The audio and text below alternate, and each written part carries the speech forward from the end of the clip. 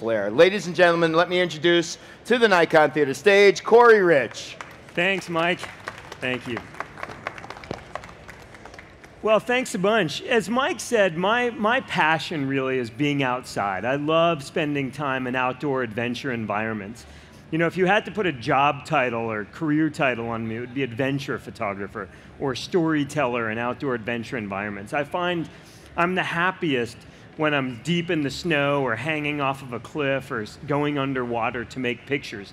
I just really love that challenge of working in outdoor environments. My roots are really in rock climbing. I fell in love with the rock climbing world. And it was a natural extension to actually start borrowing my father's camera to try to make pictures of these weekend adventures. And one of the things that happens in the climbing world is that we all share the same playing fields, right? Unlike being a football player or golfer, you just don't bump into Tiger Woods at your local community golf course. But in the climbing world, you do. You bump into the legends of climbing. And so quickly I found not only was I making pictures of the climbing world, but I was documenting sort of the elite in that world, telling their stories in the outdoor adventure environment. What I also realized pretty early on was that in photographing adventure sports, or whatever it is you're going to photograph, everyone is thinking in terms of the same way. You're trying to surprise your audience with the types of pictures that you're making. So you shoot the establishing photo, and then you shoot the detail photo, but you want to find new and unique perspectives. And so I was striving to do that in everything that I shot in the climbing world. So here, this is a photograph of someone clipping a rope into a carabiner, and I'm trying to get close. I'm trying to show the climbing world in a new way. I figured out pretty early on that in photography, the way you make interesting pictures is you get out there when the light is beautiful. This is at sunrise in Mexico. This is my climbing partner ascending a rope so that we could be high on the cliff at sunrise. And it's always keeping your eyes open, right? You're prepared to make pictures. You have a preconceived idea of what the picture is going to be, but oftentimes it's the unexpected moment that turns out to be the best image. I had a vision of photographs 1,000 feet higher on the cliff, but this photograph by far was the most interesting picture I made on this jaunt to Mexico. You know, whether you're photographing rock climbing or whether you're photographing your family, you want to surprise your audience with the perspective, the position of the camera, the point of view. And one of the things that I pride myself on is I'm really comfortable in vertical environments. You might be looking at this picture and saying, wait, I think I own that same ladder. It's in my garage. It's called the Little Giant. And the answer is yes. This is the same ladder that you might have bought at Home Depot. And one day on a shoot, we bought this thing at Home Depot, and I was trying to get myself away from the wall to photograph Alex Honnold. Alex Honnold has become sort of a household name in the climbing world. He was on the cover of National Geographic for Climbing Without a Rope a couple of years ago, and he just recently became the first human being ever to climb El Capitan without a rope in Yosemite National Park. But by standing on this ladder, and this looks more precarious than it actually, I mean, it was scary because if I slipped off the ladder, I was going to hit the wall, but I, of course, was attached to a rope. But it allowed me to get into a unique position, right? That's whether you stand on a chair at Thanksgiving to shoot your family, or whether it's you're hanging on a ladder, getting yourself into those environments makes more compelling photographs, right? And that's our goal. Photography and showing photos to your mom doesn't count, but when you show a picture to an audience, and if people say, wow, it worked, and if they're totally unaffected, guess what? It didn't work. That's how photography works. There's a collective subjective. It's subjective whether it's good, but if everybody says it's good, it's a good picture, and if everyone doesn't respond, it's not that good. So I'm always trying to get myself into a position that surprises the audience. This is in Mexico. I'm applying my rock climbing skills. I'm hanging over a waterfall to photograph Dane Jackson. Dane is now maybe the most accomplished whitewater kayaker alive today, but this is what it allowed me to do. I'm hanging in an otherwise impossible place. Now, oftentimes I'll show these pictures and people say, do you like to take risks to take pictures? And the answer is absolutely not. I am incredibly conservative about where I put myself and kind of weighing that risk to reward ratio. Everything is calculated that I'm doing. This is, while it makes an impressive picture, frankly, I'm hanging on a rope so that I'm not trying to dangle off of the rock and risk slipping into the water. So I'm never taking risks to make the pictures. I realized pretty early on that photographing adventure sports wasn't just about that peak action, right? It wasn't just the moment when the guy's hanging onto the cliff or going over the waterfall. It's all of the lifestyle that surrounds the action adventure sports world. You know, we as photographers, or we as folks that are interested in electronics, we want to believe that we spend all of our time taking pictures, but look, we're at a trade show. We're talking about the act of taking pictures. And the same thing happens in the climbing world. And so I realized early on, I needed to photograph those moments, capture the lifestyle that surrounds these activities. So here it is, I always have a camera around my neck, or it's very close to me. And this is a camping trip, you know, gone bad climbing trip. It snowed in the Utah desert. And so I made a picture of my friend sleeping in his sleeping bag. I spend a lot of time, I have spent a lot of time over my lifetime hanging on the side of cliffs, sleeping in a portaledge. This is sort of a hanging hammock, and we'll put the fly on it or the tent if we think it's going to rain. And people always ask, what does it feel like to sleep 2,000, 3,000 feet above the ground? And the answer is, you know, if you're tired enough, it's the best sleep you'll ever get, because you're just exhausted when you crawl into this portaledge. You fall asleep immediately. But it's, again, keeping that camera, making pictures of environments that everyone doesn't have access to. That's part of the storytelling aspect of documenting whatever world you live in, whatever world you have access to. This is a trip to climb. See that spectacular rock spire in the background? That's called Cerro Torre. It's on the southern tip of South America in Patagonia. This was a trip several years ago to do the first free ascent, meaning without pulling on the equipment, of Cerro Torre with David Lama and Peter Ortner. And so Patagonia has the worst weather in the world, and so you make these calculated decisions. You wait for 2 or 3 weeks, and then you see a blip on the radar that the clouds are going to clear and it's going to stop snowing, and the wind is going to go from 100 miles an hour down to 10 miles an hour, and you sprint into the mountains to try to climb. And so I'm always making these decisions. You know, I have to be an athlete, but at the same time, I'm there to be a journalist. And so I try to decide, when do I pull that camera out of my bag to take pictures? Because I only have so much energy to take those pictures, but I have to still keep up with the athletes. And so this is a moment where I decided this is such a spectacular moment as the sun is hitting Cerro Torre. I pulled the camera out, I burned the extra energy knowing that it's a special moment. But I like shooting everything that surrounds the sports world. These were 3 kids. We did a shoot for the North Face years ago. It was just a camping trip, and my job is to just document the camping trip. But I just love those moments, right? The idea is I want photographs to encourage people to go outside. This is underwater cave exploration in the scuba diving world. I love challenge. I love getting put into situations where I haven't done it 50 times or 10 times. I'm problem solving. I'm doing it on the fly. I live in Lake Tahoe, California. It's my favorite place on the planet. And this is a pretty rare show. My neighbor, Jeff Stone, is sitting in the front row. And he can attest to the fact that I'm gone a lot. I spend a lot of time traveling to exotic locations.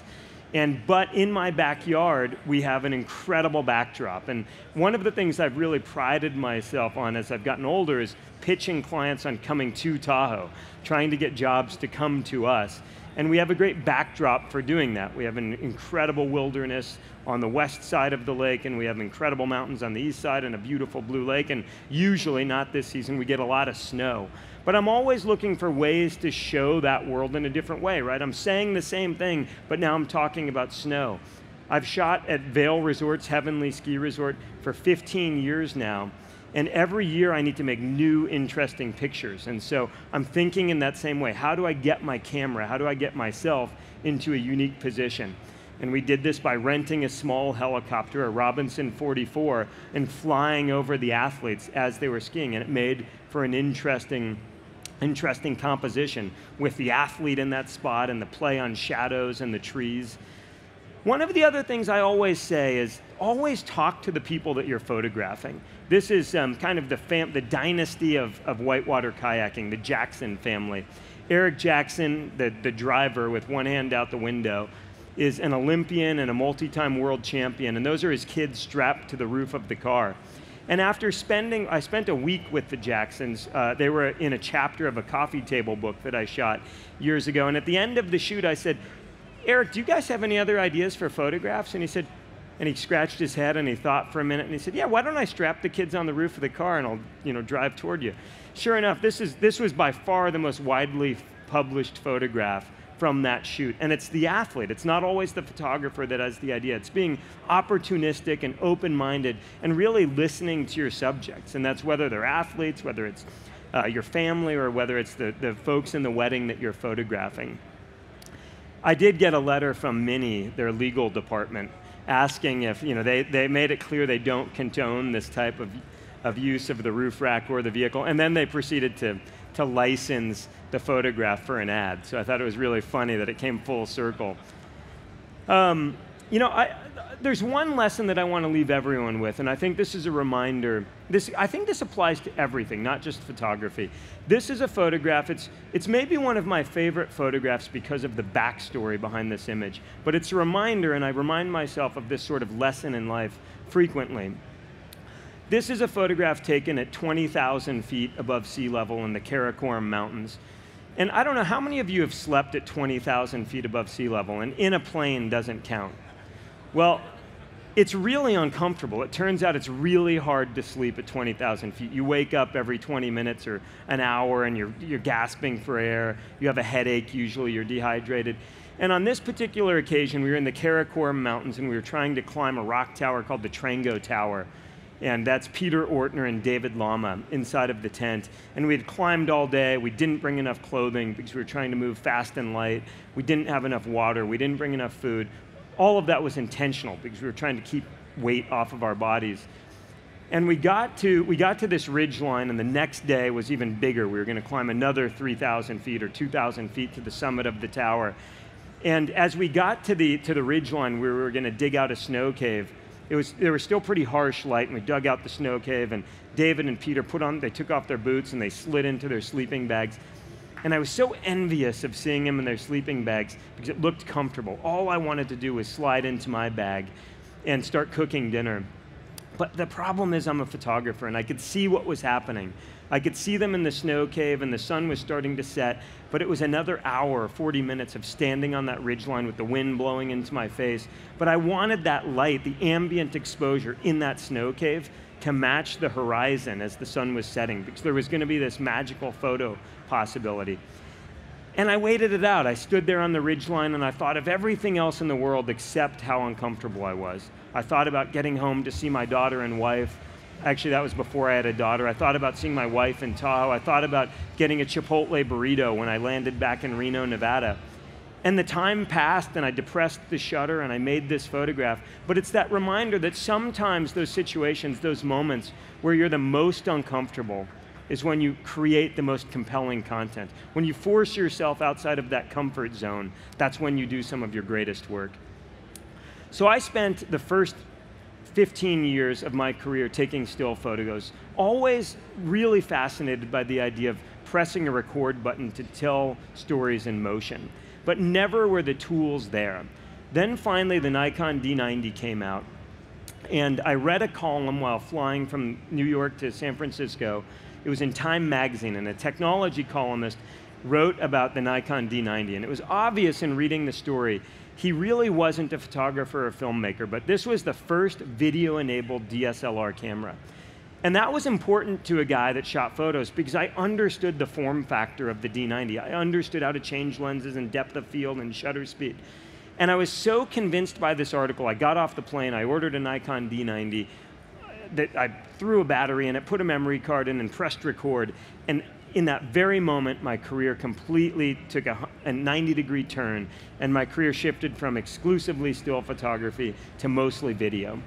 And I want to show you, I'm just going to give you a taste of the type of footage that I love to shoot. I try to apply all of those same rules. I'm trying to surprise my audience with the visuals by getting the camera into unique situations. So this is sort of a taste of the type of video that I love to shoot in my genre, which is the outdoor world.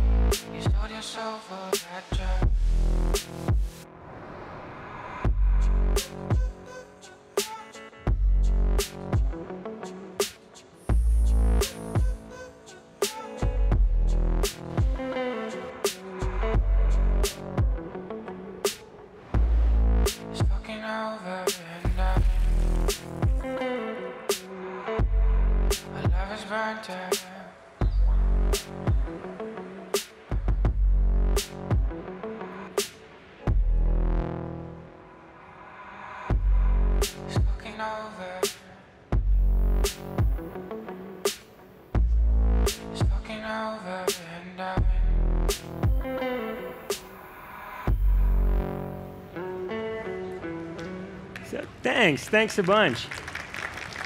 Thanks. You know, I just realized as soon as I started shooting video, one of the big epiphanies was all of the same rules apply that apply to still photography. We're trying to achieve the same thing, which is communicating with people. We're trying to move people with the images. So really the focus of my talk today is actually about shooting home videos, and I'm the most unlikely guy that Nikon could have asked to talk about shooting home videos after you just saw that video. But I need to give a little bit of backstory. I travel a lot. This year was an 2017 was an outrageous year.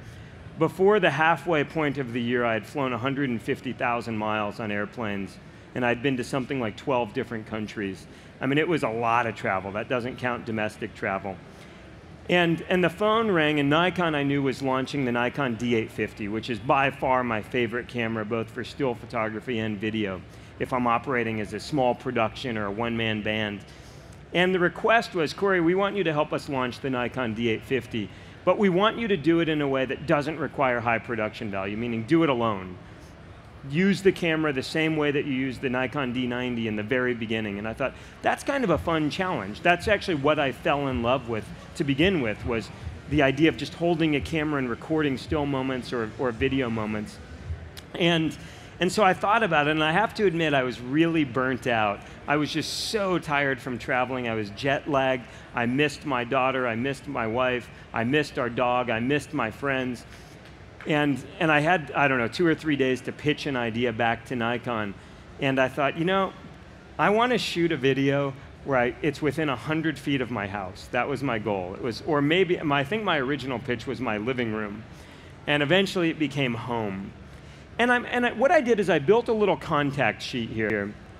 And this is really important because I think sometimes people are afraid of shooting video, right? We all shoot still photographs, and there are those moments in our life, those quintessential moments that we anchor our memories to.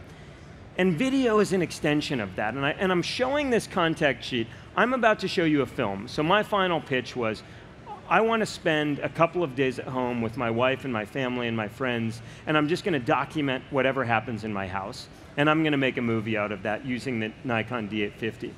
Now we're going to come back to this slide, but these are screen grabs. I just went through the video, and every scene in the edit, I just did a screen grab of that scene. And as you look at these, we'll look at them large, but these are all just still photographs, right? These are all, in video, I'm still just holding the camera still, and I'm either allowing the subject to move through my frame, or I'm moving the camera with that subject. But I'm thinking about the same 3 things. It's the light, where's the light coming from? The composition, where's my subject in that rectangle? And the moment, what's actually happening in the frame, right? In still photography, it's when do you depress that shutter. In video, really, it's which 1 second or 2 seconds or 3 seconds of that action will finally make it into your final edit. So this, you know, it's funny, we're talking about home video here, but this might have been the most important thing that I did in 2017. With all of the travel that I did, this is the piece that I think I'll look at for the rest of my life, and it's a time capsule of what was happening at 2259 Rimrock Trail. And it's my family, my friends, and this is what photography is really about. This is where I live. It's our home. 4 of us live here, my wife Marina, my daughter Layla, and our dog Preta. I'm gonna warn you right now, this is a home movie. I shot it on one camera, 50mm lens. It's all handheld, but that's the thing. I like it that way.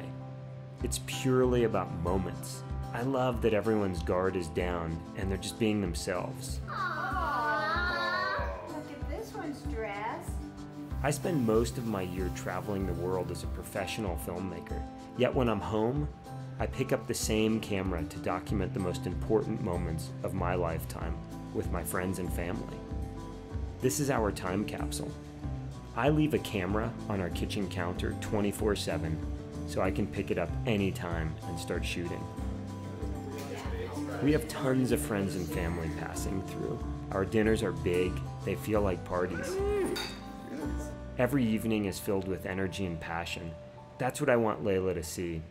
I wish these moments could last forever. We lose these tender memories a week later, a month later, a year later. Not just the big barbecues, but the everyday moments. Layla brushing her teeth, running through the woods, playing with her friends, reading books with her grandparents. Marina and Layla cooking, making art, playing music. Preta doing what she does best, sleeping. These home movies preserve all of those special times my brain can't. Out on assignment, I usually get people to do what I need for the shot, but not at home. Layla's not afraid to turn her head or put her hand up in front of the lens. I think she thinks it's entertaining. Papa, stop. But I think she understands what I do. It's my job and my passion. I know that most of the footage that I shoot at home will never see the light of day, that it'll mostly just stack up on hard drives. But 20 years from now, Layla will get to see some of these moments at her wedding. Grandparents, friends, our dog. Sometimes when I'm looking at the back of the camera, I tear up because I'm watching life and time unfold in front of me. I know it's a bit cliche to say, but for me, there's really no place like home. Thanks. Thanks. You know, the funniest part about this video is, of course, lots of our friends, you know, there were other kids and kind of for 2 days, I told everyone as they walked through the door, I warned them in a text message or on the phone, I'm going to be shooting everything that we do at the house, so I hope you're okay with that. So, you know, I had to warn parents of the kids that came over. And so 2 weeks later, the piece was edited, and one night some friends were at the house, and I showed another 4-year-old girl, my daughter and the other 4-year-old, I showed them the video. You know, it's a 2-minute video. And they watched it, and you know, they kind of laughed and pointed, and then it finished, and she looked up at me and said, "That's it?" You know, there's a lot of media out there, a lot of noise. But so what I want to do in this last bit of the presentation is just dissect this for a minute, and I'm going to kind of do this quickly. These are just screenshots, right? It's a 4K video camera. It shoots 120 frames per second in full HD, which is pretty incredible in a DSLR. So here it is. I'm just breaking down the scene, right? I literally, for 2 days, and that was a very honest statement. There's always a camera sitting on the stoop of our house in the kitchen. That same D850 is sitting there right now with a lens on it. And I leave it on all the time so that whatever's happening in the house, I can pick it up and take a still photo or press record. But for those 2 days, I walked around my house and I just looked for interesting opportunities. You know, this wasn't storyboarded. It was just whatever happened in my house, that's what I was going to be shooting. So I walked outside. There's our mailbox. It was kind of dirty, but that's okay. Like, I shot it the way that it was. There were no setup moments here. You know, I'm constantly, one of the cool things about the D850 is there's a flip-up screen. So, you know, I don't know if you ever tried to lay on your stomach and shoot through the grass. It's really hard. But with the D850, I just laid it in the grass, and I racked focus with the lens. And you can go back and watch this video. And in each of these situations, I knew I wanted to establish my home because that was going to be the title of the video.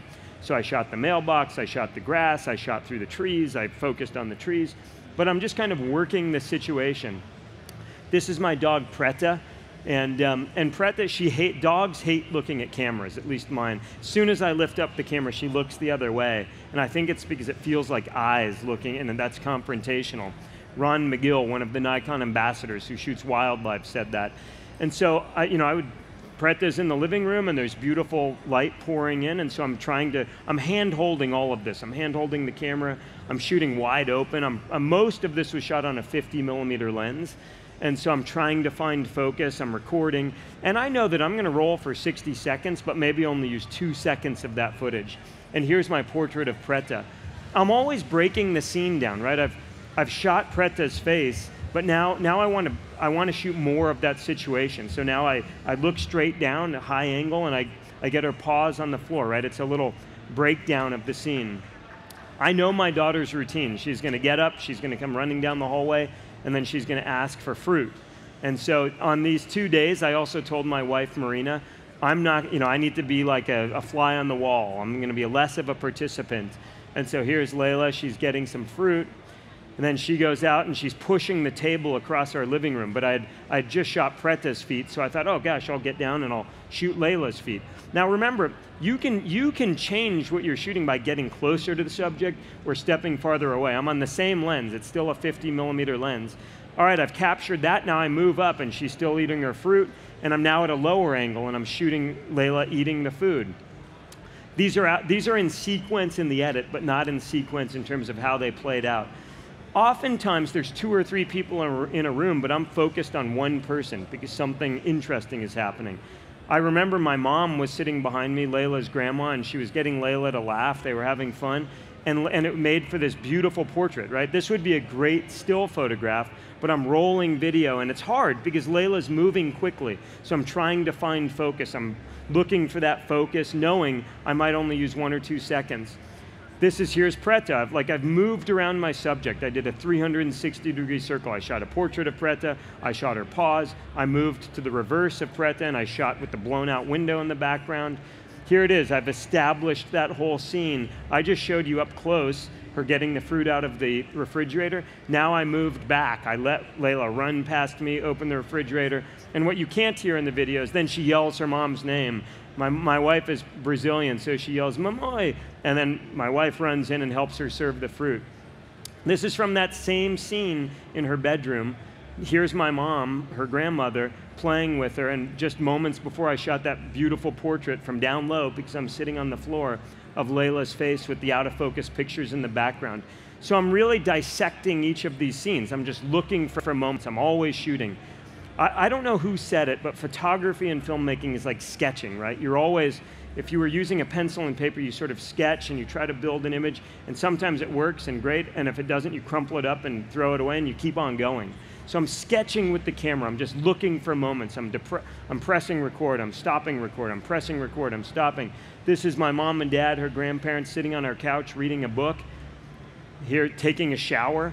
You know, I'm looking for, she loves drawing, you know, I know the patterning, right? The more you know your subject, the better the images will be. I know that she loves to do smiley faces, and she loves to rub the steam off the window. So I'm in the bathroom, and I'm trying, it's really hard to focus through the glass because you don't know where she's going to be. She jumps out of the shower, and I'm trying to always decide, is it one person in the frame, 2 people in the frame? You know, we're in a bathroom. I'm not trying to showcase the toilet, so I'm using shallow depth of field. Most of this is at f1.4, which is, in video, I'm not using autofocus. I'm manually focusing to try to find the focus, the plane of focus that I'm interested in. I'm always looking for close-ups, medium shots, and wide shots, or establishing shots. This falls into the close-up shot, right? It's a detail. Layla's gonna brush her teeth, or at least my wife's gonna brush her teeth. I do a medium shot. Now she's getting her teeth brushed. Then she got out of the shower and she has her pajamas on.